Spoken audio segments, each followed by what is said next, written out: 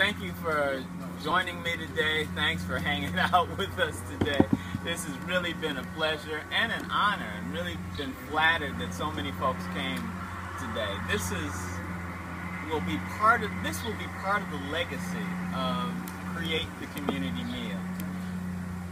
When we started out, we never intended to have these small community dinners that lead up to this larger meal on September 14th be something that would continue.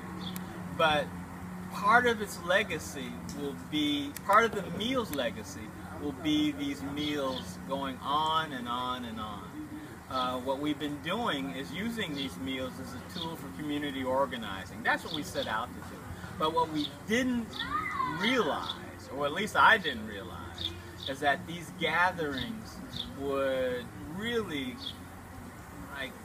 kind of engender so much passion in people that folks have said over and over again how glad they were that Melvin came to them and asked them to host a meal, because it's an opportunity that they never get to invite their neighbors into their homes, to share food with their neighbors, to have conversation with their neighbors.